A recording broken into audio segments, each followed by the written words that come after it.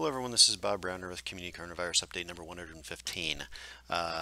We'll talk about persisting COVID myths and misunderstandings, which I think is one of the reasons why we're still stuck with where we are right now and how I'm living with COVID. And partly what's prompting this is that some of you know that we moved into quote low orange range here in Lincoln, Nebraska, and basically it's because our hospitalization rates are coming back up again. I'm not so worried about the prevalence of cases, but I'm worried when we start seeing a higher number of hospitalizations. And we'll talk about some of the myths that I think are causing this to be a persisting problem for us here, especially in the United States. So here in Lincoln, Lancaster County, we went up to 47 hospitalizations a day or two ago. That's about a third of where we were at the Omicron peak. We're up in the 150 range. So certainly something to kind of keep an eye on. We're not red yet, but that's why we're watching this. Regionally, this is true across the region. It's not just a Lincoln thing, and pretty much across the country, you'll see these rates go back up again. We're not seeing that nice summer lull like we did last time. It's already heading up here in mid-July. So why are we stuck with this? And I think partly it's a problem of persisting myths, misunderstandings. So one myth is the COVID shot isn't effective anymore, and that's not true. It's effective. It's just not effective against cough, runny nose, headache, fever sometimes. But it is highly effective against hospitalization and deaths, more than 95% reduction. And so people are forgetting a lot of vaccines don't stop all infections, but they stop severe infections, the ones that are going to be worse than, say, a cold, runny nose and fever. So, and I don't think it's all just anti-vax sentiment. I think it's a lot of misunderstanding. Because a lot of people in Lincoln got their second shot. You'll see, unfortunately, those some pretty big differences across ethnicities, especially for the black population. But across to everybody, there's a lot of people who got their second shot but are not getting their third shot, especially in the black and Hispanic population. So I think we need to improve our messaging and help people understand better what this really means. So the big reason you're getting vaccinated is not necessarily to prevent a mild infection that might give you a runny nose or fever or headache. I'm certainly want to prevent that too. But the biggest reason is preventing death, hospitalizations, and complications like long COVID. And the vaccine is highly effective against that. But you really need at least your third shot and preferably your fourth if indicated. So you've seen this slide that I've shown before. This is from Dr. Matt Donahue, our state epidemiologist, during the Delta wave, showing that that third shot gave you a 46 times less likely risk of being infection, whereas the second shot only gave you 11 times less likely. Well, actually, now that we're in Omicron, Dr. Caitlin Gentile posted this one today. This comes from the CDC of the effectiveness of the fourth shot. And so even with Omicron, with some breakthroughs, having all four shots, if you're older than 50, had a 42 times reduction in the risk of dying. And even going from the third to the fourth shot had a 4 times risk of dying. So you should get your third shot. And if you're 50, you should be, even if you've had your third, you should be looking at your fourth. So if you want to read that post, here it is. And I've linked to it in the notes sections. I'd highly encourage you to follow her posts because they're generally very, very good. So this myth, I think, is part of the problem, that people just aren't sort of a misunderstanding what vaccine effectiveness really means. But basically, it's around mostly about preventing hospitalizations and deaths and long COVID. And this is the reason, from reducing deaths, you've heard me point this out before. The ultimate judge of who did things right was dead, not dead. And Lincoln, Lancaster County did far better than those around us in graphic form. It looks like this. And again, this goes back to vaccination rates. So if you look at our vaccination rates versus Omaha and the rest of Nebraska, you'll see that 3-shot vaccination rates, Lincoln, Lancaster County with the highest, Omaha, middle of the range, kind of similar to state averages, Grand Island, and then Lincoln County is actually North Platte. Out here, this is Lincoln County. And so this is the mortality rate highly correlates with what we did as far as masking appropriately in schools and did we mask appropriately. And unfortunately, the United States is way behind all the other countries. Even Brazil has blown past us with their third shot vaccination rate. So this is still a big problem. And why we may be stuck with and having a harder time living with COVID than everybody else is we just can't get people to get that third and, if indicated, their fourth shot. Another persisting myth I hear is that this assumption that natural immunity is better, and actually it's not. Natural immunity is very unpredictable. It may be effective, but frequently is not. COVID vaccine immunity is more predictable and more durable for COVID, and the data has been pretty conclusive about this. So unfortunately, people who got, quote, a natural Omicron infection the first time are already getting a second Omicron infections with BA4 and 5. But people with vaccinations are having more durable immunity. So for example, this study showing that BA1 wave did not appear to offer protection against the newly emerging sublineages, again confirming that New York Times article, which is partly where it came from. But if you had, in this article, the effectiveness of previous infection plus at least 2 doses of the Pfizer was a little bit more effective, but having 3 doses plus a natural infection, that gave you 77.3%. So you still need that third shot. So even if you had 2 shots in one infection, you actually still need that third shot.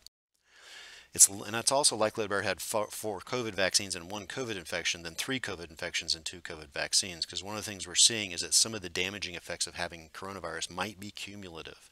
So although yes, this is a preprint study, I think it will likely get published. We'll find out that reinfection contributes additional risks of all-cause mortality, hospitalization, adverse health outcomes for other things like, for example, lung disease, heart attacks, diabetes, for example. I have a friend who works for an insurance company, and they're actually highly worried about the long-term disability caused by repeated coronavirus infections.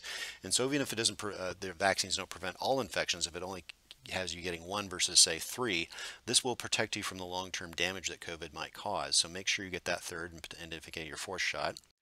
Another common myth is I should wait until after pregnancy to get vaccinated because there might be some long-term side effects. That is completely not true. The data is rock solid now that you should be getting vaccinated if you're pregnant. COVID vaccine is safe in pregnancy and it reduces risk for both the mom and the baby. The ultimate source is usually the American College of Obstetrics and Gynecology, and they say strongly recommend, not just recommend, but strongly recommends that women complete the vaccination series for COVID-19 while they're pregnant, not after. There's been, unfortunately, we've found that there was an increase, a 22% overall, or 33% overall increase in mortality during COVID from maternal deaths. Part of this is probably due to COVID. It'll take us a while to sort down how much was due to what, but this is a risk for women while they're pregnant. On top of that, it's also a risk for their babies when they're born. When a woman is vaccinated while she's pregnant, she actually produces antibodies that are then given to the baby so that when the baby is born, they are partly protected from COVID. In this study, that was a 52% reduction in hospitalization, and you'll note that the 2 cases of infants dying from COVID, neither infant's mother had been vaccinated during pregnancy. So it's only 2 cases, but it should have been 0. And so we need to make sure that women are getting vaccinated while they're pregnant. There's a persisting myth that COVID's not that bad for kids. Well, it's not as bad as adults, but it's still worse than, say, for influenza. So I've shown this quite a few times. These are the stacked influenza deaths for children for the last 2 years, for the last decade over similar time frames.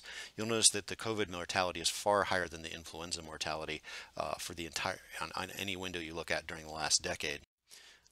The other thing is they're starting to find long-term COVID with kids too. So for example, in this study that children hospitalized with COVID-19 or MIS-C experienced persistent symptoms or activity impairment for at least two months, 1 in 4 kids. So it wasn't just a one and done thing for them. Some of them were having persistent issues over 2 months later. And right now, COVID is the most common vaccine preventable cause of death in children. So go ahead and get your kids vaccinated. It's safe, it's effective. That's why it's out there. Another misunderstanding is I'm waiting on my booster so I can get it this fall. Well, there's no reason to wait. You can still get a booster this fall even if you get your 3rd or 4th shot today. And so don't start holding off because there's something better coming along. It's likely that we'll be needing repeated shots. So go ahead and get your 3rd or 4th today. And then yes, you can still get it this fall, assuming it comes out. It's okay to get repeated doses. An example I keep using is the diphtheria, tetanus, and pertussis. A lot of our vaccine series are like this, but here if you've all had diphtheria, tetanus, or pertussis, you had 3 shots as an infant, you had a 4th shot as a toddler, a 5th shot in kindergarten, a 6th shot once you hit 7th grade. I think at this point, as a 53-year-old, I've probably had 4 tetanus and diphtheria boosters or 10 total diphtheria and tetanus boosters in my life. Some vaccines you just need repeated vaccination. Influenza, it's annual. So it's looking like coronavirus is going to be, in the long term, probably an annual vaccination. So there's no reason to hold off on getting that 3rd or 4th dose and waiting for something down the line. Another myth is that Paxlovid causes COVID-19 rebound. That's actually probably not true. COVID has 3 phases, and it's probably just that sometimes people have a rebound with Paxlovid or without Paxlovid. For example, this preprint study looking at Paxlovid versus molnupiravir, another treatment, showed that actually the incidence was the same. And I think that people are just forgetting that COVID does rebound, so you don't want to avoid Paxlovid because it causes rebound. It just that sometimes it rebounds despite Paxlovid or treatment. So Dr. Dan Griffin's been talking a lot about that in his post, and again, he's one of my favorite sources to keep following through. And so a lot of people have initial phase, which is that viral symptom phase, and that inflammatory phase, it happens with or without Paxlovid, with or without molnupiravir, it just happens. Another thing that is a frequent frustration for both him and me, using steroids is helpful when people are in the hospital and on oxygen the second week, but actually the studies show that if you use prednisone as an outpatient, it actually is more likely to lead you to be in the hospital, or death, because you actually need your immune system fully effective this first week. So hopefully none of the urgent care centers out there are giving people prednisone or antibiotics or Zithromax or ivermectin. All those are proven not to work. In the case of prednisone, it's actually been causing to more likely to kill you. So hopefully you did not go to an urgent care center that prescribed that to you. So again, my favorite updates, Dr. Dan Griffin on TWIV. And if you really want to full explanations, they actually have longer ones. Like for example, the other update the following day is the full TWIV panel plus Dr. Paul Offit. So some of you may have seen that there was an FDA advisory committee that voted on whether to add an Omicron component to the vaccine. They voted 19-2, but 2 voted against, one of them being Paul Offit. And if you want to hear the full, it's a pretty complicated discussion, but it's kind of interesting so you can actually hear the depth of thinking that goes through these things. Essentially, that thought that chances are that his thinking was actually that we don't need to use the Omicron because the original one is still good enough, basically. So at this point, how do we live with COVID? And so I thought I'd talk about how I'm living with COVID. Number one is boosters. And so I did get my 4th shot, as some of you know, and I'll be getting my 5th shot likely this fall when it comes out, with or without an Omicron additional variant. I think basically just helps to boost your immune system to fight. And for me, anything that decreases the chance that I'm going to miss a trip or miss work, it's worth it to me.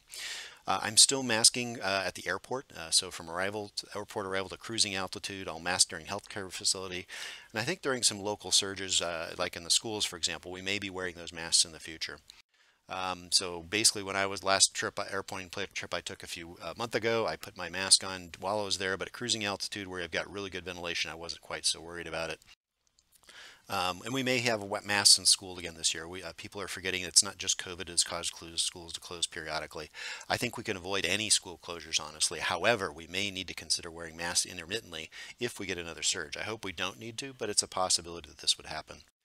And then there's other things you're going to be doing too. So right now with the surge, pre-testing, for example, we're going to get together with some family friends. They have a newborn granddaughter who hasn't been vaccinated yet. So we're going to go get rapid tests before we go visit, just to decrease the chances that we might spread it to her. Eating outside, I had been eating inside up until the last few weeks, but now with the last surge, my wife and I were defaulting to eating outside. We did the taco ride out to Eagle yesterday. We ate outside at Bailey's Local. We didn't eat inside because I think that's just going to decrease your chances of getting infected. I've got better things to do than be home and be sick, and I've got trips coming up and I don't want to miss them. So I think these are my combinations: boosters, masks for certain indications, pre-testing so I don't expose people I care about, especially infants or elderly, and then eating outside. I think right now is probably a better default until this wave passes. For those who are interested too, our healthynebraska.org site went live last week. So if you want to look at some of the data trends for Nebraska that are actually on, you can click Interactive Data and go look at some of those things if you're interested. But hopefully this is helpful to you. Again, this is what I do for a living, but disclaimer, these are my opinions, not necessarily those of the places I work for, but these are the places I work with and for, so you kind of know where I'm coming from.